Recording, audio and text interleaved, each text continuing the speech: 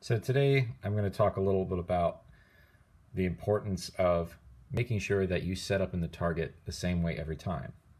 Let's say this target represents your target at 60, 70, 18 meters, whatever distance you shoot, and this aperture represents, this little ring here represents your aperture.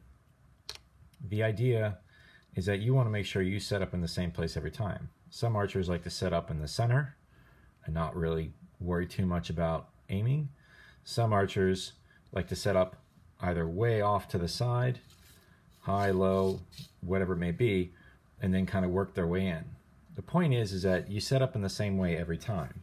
So if you're shooting more biomechanical shooting, and if you're a right-handed archer, you're going to want to set up in this upper left quadrant.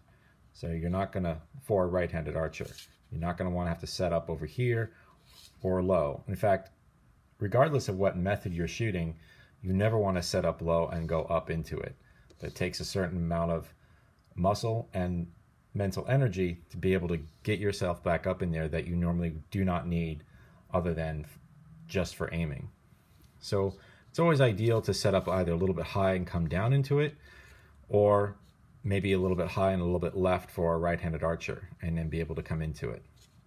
Thing is that you don't want to set up way over here one shot and then set up another way over here another shot.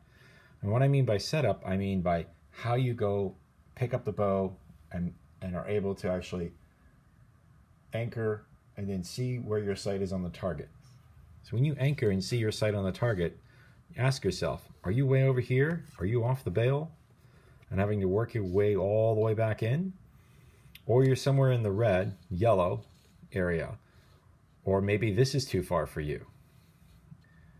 If you're finding that you're spending a lot of time and energy, mental energy, being able to get your sight into the center, chances are you're setting up too far away from the yellow. So make sure that you don't set up too far off one way or any other direction. So next time you shoot, try setting up nothing outside of the red, no more than outside the red, and seeing how does that improve your consistency and your rhythm and timing. You might even find your groups are tighter and you get more arrows in the center.